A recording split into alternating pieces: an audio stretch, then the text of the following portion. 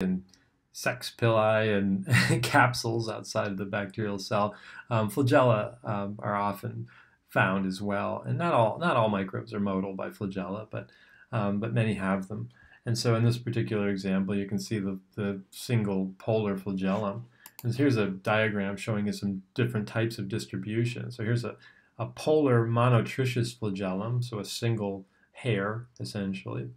Here's a lophotricious polar lophotricious flagellum. So again, this is a bunch of these monotricious, a bunch of individual filaments like this at the end of this guy. And so again, a whole tuft of them. Amphitricious is where the microbe has flagellum here and flagellum here, one at each pole.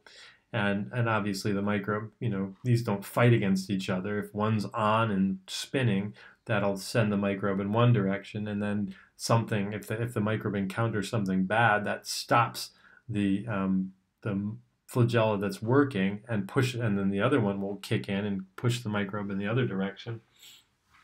Peritricious is when you have a bunch of filaments all around the cell. So the entire periphery of the cell is full of flagella. So again, monotricious, just a single polar flagellum. Lophotricious, just a group of polar flagella, and then amphitricious, one on each end, and then peritricious all around the cell. The Flagellar Ultrastructure is fairly sophisticated, and it's a really neat model for understanding how nanomachines work. And so in this particular case, you've got a gram-positive and a gram-negative. And so the gram-negative you can tell because it has an outer membrane, peptidoglycan layer. Here's the big periplasm, and then a plasma membrane. And so this is the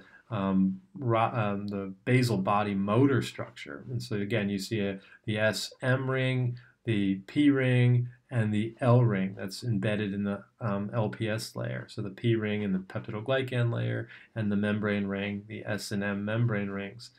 And so again, here's the hook, and then the filament that would go out into the world. And again, this thing spins using proton motive force. So protons that are pumped into the periplasm and then come back in will cause this guy to spin different directions depending on whether the microbe wants to go towards something or away from something. And I'll show you that in a minute. But here the gram-positive, relatively more simple because it just has the S-M ring and doesn't have the other rings, the P or the L ring that you see. So you can tell just based on the complexity of the envelope that dictates the complexity of the basal body motor. So the mechanisms of movement, the flagellum basically rotates like a propeller, as you can imagine, but in microbes in general, a counterclockwise rotation results in a forward run, whereas a clockwise rotation disrupts the run and causes the microbe to tumble or twiddle. And so again, a run would look like this, and then if the microbe decides that it doesn't want to keep going straight, it'll tumble a little bit. And it'll kind of vibrate in place and then go a different direction. And that's what again, that's the result of constant counterclockwise and clockwise rotational changes. So if you ever, for whatever reason, take microbial physiology with me, I get into the details of how that happens a little bit better. Anyway, so again, a forward run or forward run is a result of counterclockwise rotation, a tumble that causes this microbe to kind of vibrate in place and then change directions. And then, again, and even if you have peritricious flagella, the microbe is still counterclockwise and clockwise rotating its individual flagella. It just has a different effect. And so the bottom line is, well, it has the same effect, but it has a different appearance. This is just showing you that extra bit of motor proteins that are involved.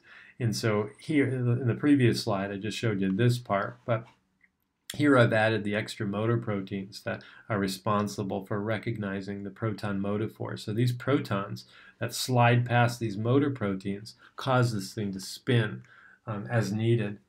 And so again, here's a lot of different kinds of motor proteins and so forth that allow this to happen. Some microbes that live in the ocean use sodium ions. Not surprisingly, there's abundance of sodium ions in the ocean to power their flagella. Some other types of motility, so spirochetes, like the bacteria that cause Lyme disease or syphilis, these guys exhibit flexing and spinning movements using axial filaments. These are periplasmic flagella, so they're flagella that actually run through the periplasm of the bacteria. Gliding motility usually means that the microbes can produce like a slick slime that allows them to kind of skate along the surface. Microbes, when they do move, they're following gradients, chemotaxis gradients that allow them to go toward or away some chemical, depending on what their chemoreceptors tell them.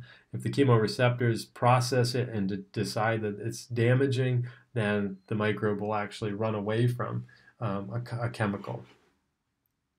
And obviously, if it's glucose or something beneficial, the microbes often will run towards it. And so it looks kind of like this, as I already previously mentioned.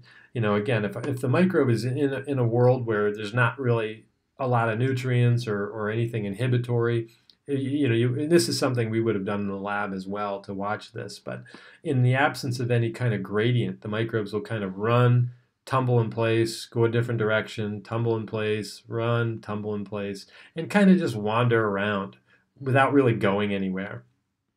However, if you put a microbe on one end of a glass slide in a drop of water, and on the other end of the glass slide in that drop of water you put some sugar, eventually the sugar would form a concentration gradient across the drop. Then if the microbe is over here and perceives that concentration gradient, it would start running.